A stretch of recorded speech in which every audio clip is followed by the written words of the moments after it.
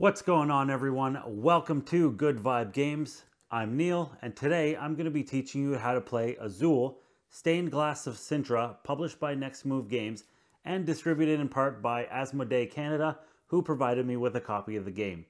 So, let's dive right into it.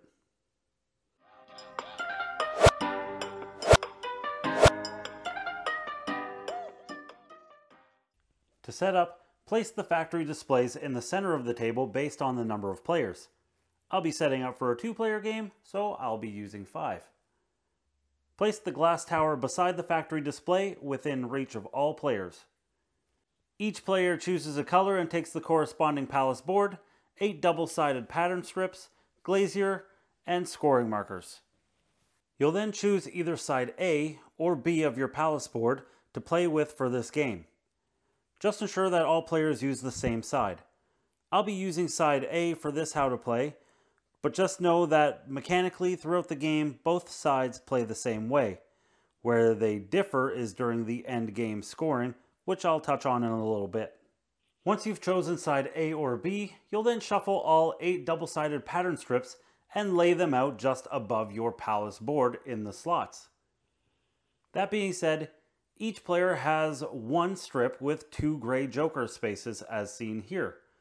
Players who place that side up during this part of the setup should flip it over so that the jokers are on the other side. Take your glazier and place it above the leftmost pattern strip. Next, determine who will be in charge of keeping score. That player will take the scoring board and place it next to their palace board. Place a marker of each player's color onto the 0 space of the scoring board and 1 at the top of the broken glass track seen here. Next, take 1 pane piece of each color, shuffle them around in your hands or use the bag provided, then place them at random 1 at a time onto spaces 2 to 6 of the round indicator seen here. Fill the bag with the remaining 95 pane pieces, draw 1 at random, and place it on round 1 of the round indicator. The player who most recently cleaned a window receives the starting player tile and places it next to their palace board. Then, fills each factory display with 4 pane pieces randomly drawn from the bag.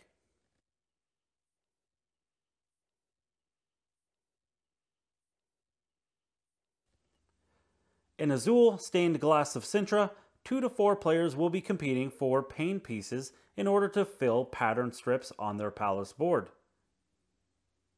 Once a pattern strip is full, all but 1 pane piece will be discarded, with the single piece being placed on the palace board in order to potentially be scored later.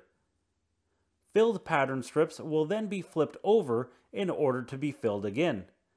Once it is filled a second time, you lose the pattern strip, potentially making it easier for you to fill others as the game progresses. The game plays over a series of 6 rounds and a final scoring phase. The player with the most points at the end of the game is the winner. Each round begins as follows. First, the player with the start player tile places it in the center of the table. Then that player takes the first turn. Play then proceeds clockwise, with the players taking turns until all pane pieces from the factory displays and from the center of the table are gone. Then the round ends. On your turn, you must perform one of the following actions. You can either advance a pattern or move your glazier back to the leftmost pattern strip. If you choose to advance a pattern, you'll follow these 3 steps. Step 1, pick pane pieces of 1 color. In this step, you'll either pick all pane pieces of 1 color from any one factory display, then move any remaining pieces from the chosen display to the center of the table, or pick all pane pieces of 1 color from the center of the table. Just a note, if you're the first player in this round to pick pane pieces from the center of the table, also take the starting player tile from the center. Place it next to your palace board and move your marker on the broken glass track of the scoring board down 1 space. Step 2, place the pane pieces on one of your pattern strips. Place each of the pane pieces you picked up in step 1 onto an empty pattern space matching its color on one of your strips.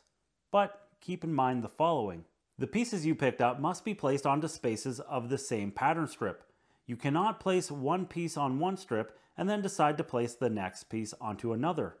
The pattern strip you choose can be either the one directly beneath your glazier or any of those to its right, but never to the left. If you choose to place the pieces onto a strip to the right of your glazier, first move your glazier to that strip, placing it directly above it. If you do not have enough empty matching spaces on the chosen strip, any excess pieces are considered to have fallen to the floor and broken. For each of these broken pieces, your marker on the broken glass track moves one space down. These broken pieces are then placed into the glass tower. If you have no matching spaces for any of the pieces you picked, all of them are considered broken. However, as long as you have a strip with at least one empty matching space that your glazier can reach, you must place the pieces on that strip, even if you'd prefer to drop them all on the floor. Additionally, each player has the one strip that shows 2 gray jokers. Each of these spaces can hold a pane piece of any color. In step 3 of advancing your pattern, you'll now check to see if the pattern is complete. And in order to show better examples moving forward, I've gone ahead and played some additional rounds. If after you're finished placing pane pieces on a pattern strip of your choice, one or more pattern spaces of the strip beneath your glazier are still empty, your turn is over and it's the next player's turn. However, if each of the 5 spaces are filled with pattern pieces, carry out the following 3 steps. First, check to see if any of the pane pieces on your completed strip match the color of the piece on the round indicator for the round you're currently playing. Gain 1 point for each matching piece, otherwise you gain no color bonus for the strip. Next, remove all 5 pane pieces from the completed strip, choose one of them to keep and drop the other 4 into the glass tower. Which color you choose to keep for side A has no bearing on anything in the game aside from the fact that there will be one less piece of that color throughout the remainder of the game. However, on side B it can be important in regards to the final scoring. Then, place the pane piece you kept onto the palace window directly below that strip. If that palace window is still empty, place the pane piece onto the window's top frame and then flip the strip above the window to its other side, leaving your glazier above it. On future turns, if the top frame space already has a pane piece, put the new piece onto the bottom frame space of that window. Since that window is now complete, remove the strip above it from its slot and return it to the box, leaving your glazier above that empty slot. Finally, whether the palace window that you just finished holds 1 or 2 pane pieces, score that window now. Gain the points printed below that window and, in addition, all the points printed below those windows to its right that contain 1 or 2 pane pieces themselves. And that takes care of everything to do with advancing your pattern. The other action you can choose is to move your glazier back to its leftmost pattern strip. Instead of picking any pieces, you can move your glazier back to above your leftmost pattern strip. Just note that you cannot move it above an empty slot. If your glazier is already above your leftmost strip, you can't choose this action and must choose to advance a pattern instead. If at the end of any player's turn there are no pane pieces left on any factory displays and in the center of the table, the round ends. Remove the top pane piece from the round indicator and drop it in the glass tower. When all spaces on the round indicator are empty, 6 rounds have been played and you must proceed with the end of the game. Otherwise, prepare for the next round with the player who holds the start player tile, refilling each of the factory displays with exactly 4 pane pieces as before.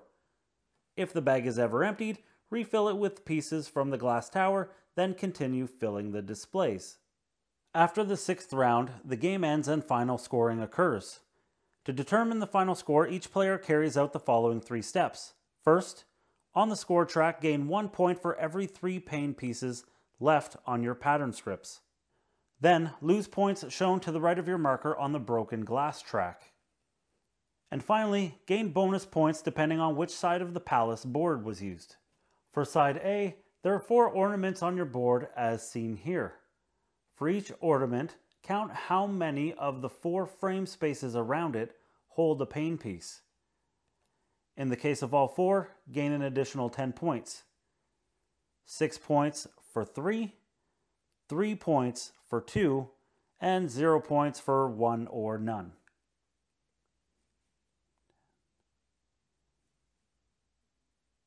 If instead you are using side B, count how many completed windows you have on your palace board. A window is considered complete if both of its frame spaces hold a pane piece. Then, choose one color and count how many pane pieces of that color you have placed on your windows on your palace board. Multiply this number by your number of completed windows and gain the results as points on the score track. In either case, the player with the most points wins the game. In the case of a tie, the tied player who lost fewer points via the broken glass track wins. If there is still a tie, the players share the victory. And there you have it. That was my how to play of Azul Stained Glass of Sintra. Go ahead and smash that subscribe button and ring the bell to get notified on any future videos. You can find me on Instagram, Facebook, and Twitter. Links for everything in the description below. But until next time, thanks for watching and happy gaming.